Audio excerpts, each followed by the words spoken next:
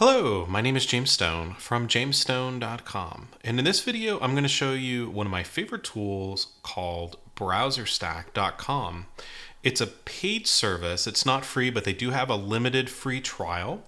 I will warn you though, it only lets you use it a certain number of times. It's not like an unlimited trial with just a limited number of uses, but they give you a certain number of uses which completely expire at some point, at which point you need to purchase an account. So the website is BrowserStack.com, and I'm going to explain the pricing first because I think it's a little bit confusing. I know I was confused about this at first. They have several different services: live, automate, screenshot, and responsive, and all of these different tiers, but I'm going to show you what I'm using for my business. I use this plan, which is called Screenshot and Responsive, and you'll see they have a solo plan at $39 a month, so on and so forth. And you'll see right here it says buy a single user light plan to use screenshots only. That is what I use. Billed at $19 a month, monthly. So if you want to use what I'm using, or if you want to go a little bit further, you can upgrade to another account, but this is usually fine for most of the things that I want to do. So 19 bucks a month, or you can save a little bit if you buy a yearly plan. So what's really brilliant about BrowserStack is that you can basically plug in any website. So I'll use my own website,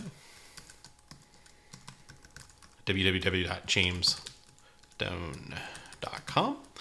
And what's nice is you can select any of these browsers. So you have all the modern browsers, right? You have the most recent versions of Chrome and Firefox. Now, this is not really a problem for me. So here's for Mavericks, Mountain Lion, Lion, so on and so forth. These are usually not a problem for me. I usually have the latest version of Firefox, Chrome, and Safari installed on my system, which is Mac OS X, Mavericks. Usually what I'm doing when I use this software is to test cross-browser compatibility. So I'm going to show you how I might select some browsers and then how we might run this test. So sure, like you might just want to go ahead and select the latest versions just in case, so you can kind of spot check that.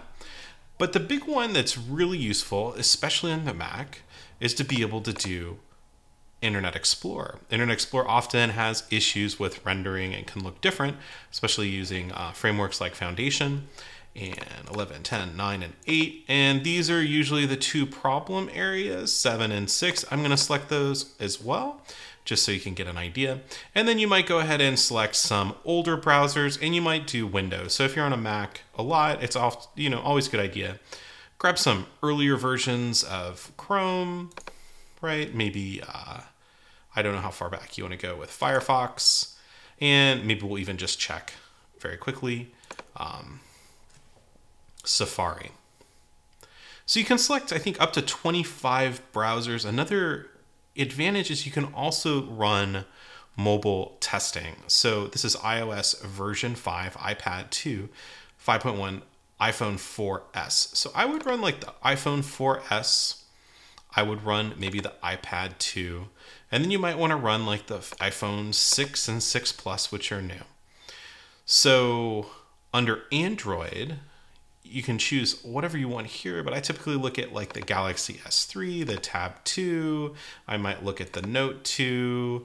I'm not really concerned too much about Kindle Fire, but another good one to look at is the Nexus 7. Yeah, so I think, we have a pretty good cross-section here, 22 of 25 browsers selected. I'm going to show you some of the other options down here below. So you'll see you can click to generate screenshots, but let's go to settings first. So what's really nice is the default's usually 1024 by 768, but I mean, who's really running a monitor that's that small? I think if you're testing to see how things are going to look on laptops, 1280 by 960 is probably a better way to look, and just assume maybe the screen isn't going to be quite as high.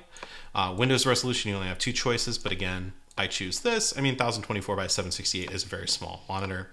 Compressed or original. If you're running any sort of JavaScript or animation or things that might take a while to load, maybe YouTube video embeds, you can increase the time here so that it takes longer before it actually takes a screenshot. Final thing is mobile layout. You always want to choose portrait. That's usually what you're concerned about with mobile at first, So run portrait first. You can always run a secondary one at landscape. And the most useful thing is to click on this email me on completion. When I first started using this service, it was quite fast and would render maybe just in about a minute or two. However, as time goes by, it's a little bit slower. And so now when I generate the screenshots, I usually just go do a spot check. So this is often kind of towards the end of a prototype just to check compatibility, or maybe it's before I'm going to do another round of changes, or I want to see how the CSS is rendering, kind of doing a quick spot check. This is not perfect, but gives you a kind of a good idea how it might look in Internet Explorer, on Windows, so on and so forth. So I'm going to click on Generate Screenshots, and we'll come back after this is done rendering and take a look at what happened. Welcome back, and we can see that our test actually didn't complete. So this is actually pretty typical of how BrowserStack runs nowadays, and so often I get some that time out, and it didn't email me either, but there isn't really another service that does this. So it's fantastic. So you may get errors like this.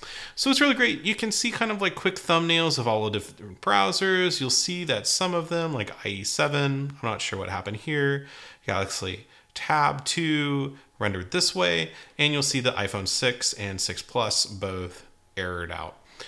Now, you have to take this with a grain of salt because maybe it actually is going to display under IE7. And I'll talk about in another video, another service that I use to actually test that in a VM. And it's possible that this is going to render fine as well. So if you get errors like this, don't worry. It's not the end of the world. Make sure you check it on a VM in a browser if you're concerned about it. Otherwise, just assume that it's okay.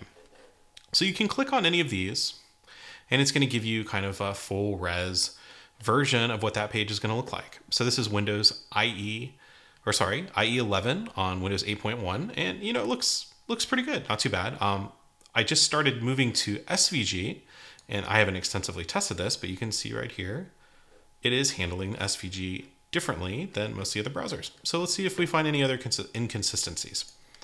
Okay, so it looks like Windows IE 10 desktop, and it looks like Chrome 22 is rendering the way I was expecting it to.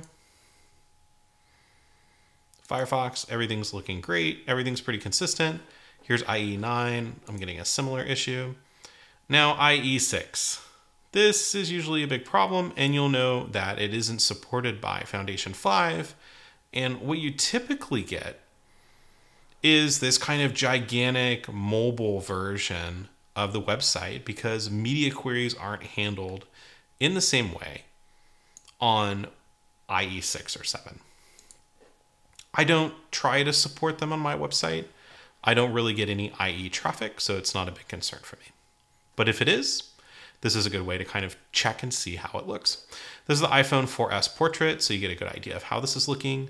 It gives you the full scrollable version, so if you're not looking in Chrome or with another emulator, it's a great way to look. Here's the iPad portrait mode. This is kind of hard to design for. Tablet portrait mode often doesn't look great, but here, not too bad. So I'm pretty happy with that. Mavericks, so on and so forth. And we could click through all of these, and let's take a look at the ones that look a little bit off. Let's look at IE7 Windows XP. That looks like it's probably an error or not working correctly.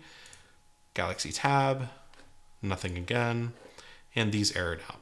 So it gives you like a really quick way. You can go fire this off, maybe grab a coffee or something, come back when you get your email, and then get a better idea of like how this is looking across browsers. Now it's not perfect.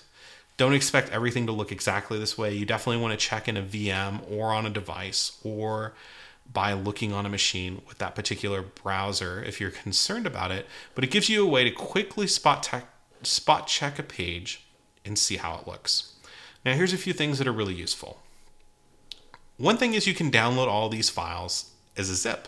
So this is going to download all the images. So if I want to send these off in an email or include it in a presentation or anything like that, it's definitely easy to do. And you also have this share button.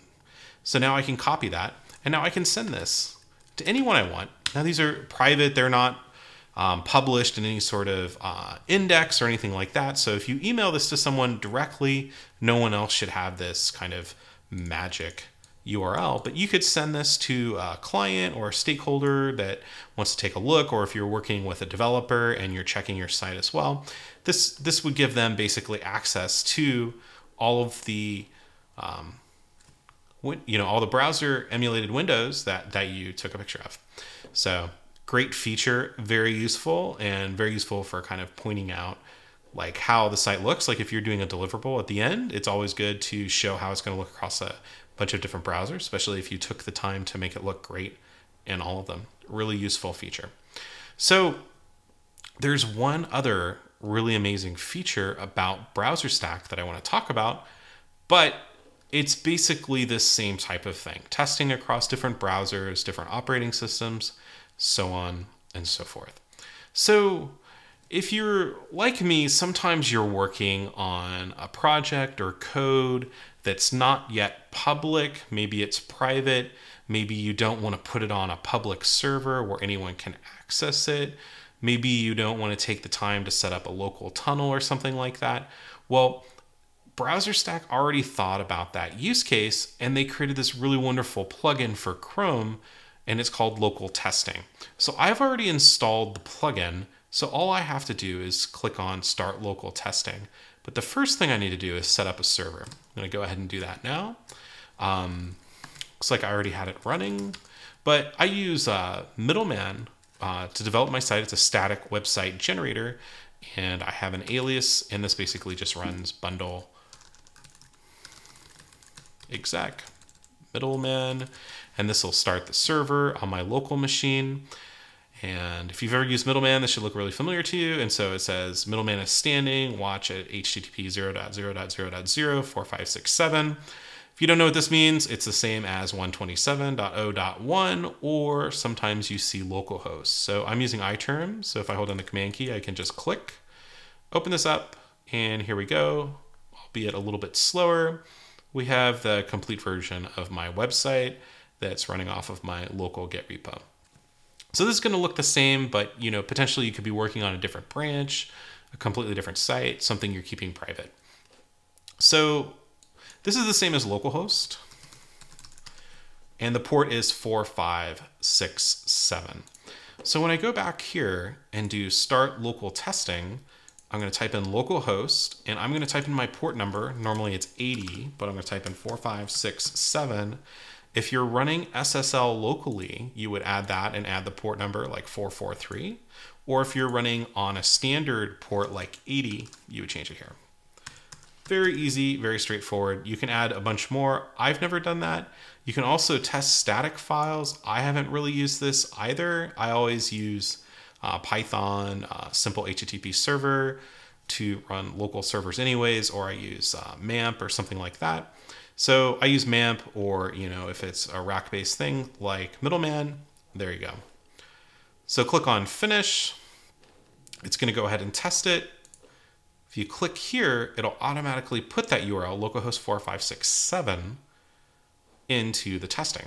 So now I can do the same type of thing. I'm going to stop my cancel that. Finish. Finish. Okay. So if you want to start over, one quick tip is this X right here will clear out all the browsers you've selected. So I'm just going to run it on a couple just to kind of demonstrate how it's working. But let's go ahead and just run on IE 10 and 11. So only two browsers, and I don't know. Let's just use, again, we'll see if it errors out, but the iPhone 6. You can go to settings, just make sure these all look the way we want it. Email me on completion. You're usually going to want to do that. And I'll just change the mobile layout to landscape.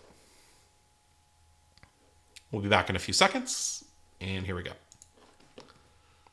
And welcome back again. So this time it actually did finish successfully and sent me an email. So this is an example of the kind of email that you can expect if it does run successfully. You can see here it shows a couple of different examples, so you can quickly kind of spot check to see if there's any changes or things that you might want to work on. I'm going to jump back over to BrowserStack so we can take a look. Same type of thing. You'll see that iPhone 6 didn't work correctly. We get a white screen, but at least it completed and sent us an email. It doesn't always finish. Sometimes this hangs. So just be aware of that. This is kind of how it works. So this is going to look really similar to what we looked at before. You can see the same type of error in IE with the SVG that I'm using. But the big difference here is that I'm running off of my local server and a specific port. So this is really fantastic if you're working on a private project that you don't want to be public, if you're using a private branch that you don't want to publish, onto your production server yet. This gives you a really great way to identify very quickly large problems that you may want to fix. Now, if I wanted to fix this, for example, if I want to go and correct this SVG problem, I actually use a different service. BrowserStack does offer a service that does that. It's called Live. And I find that the service is too expensive and I just don't particularly like their implementation for the cost of it. So I use another product called Sauce Labs. SAUCELABS.com. So I'm not going to talk about that anymore in this video, but I am going to create another video where I talk about how to run a VM for a specific browser type and to test back and forth on your local machine, your local dev machine, to test for browser compatibility and to fix issues like that. So thanks for watching. See you next time. Learn web development with James, books, screencasts, and more at jamesstone.co.